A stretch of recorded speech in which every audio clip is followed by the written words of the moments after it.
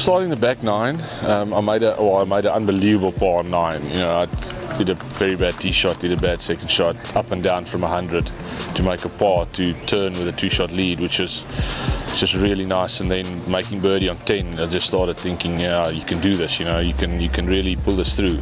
I saw Oki making a bit of a go, and then made a few putts coming in that was crucial for par, and that you know, that's those putts or those moments that just give you that self-belief, and that's, you know, I'm just glad I'm standing here.